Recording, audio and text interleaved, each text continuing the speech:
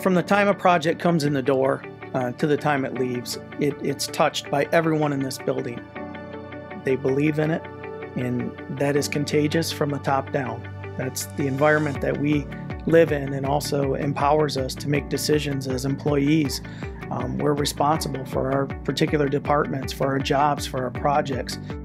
We get a project, it goes to design, then it goes to machine, then it goes to assembly and programming.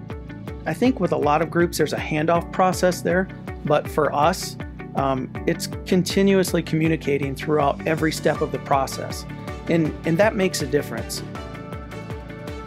We don't necessarily judge ourselves on the sheer volume of the job that we're doing. To us, it's about the process and trusting that process.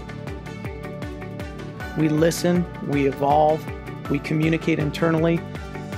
That will never change. That's who and what we are.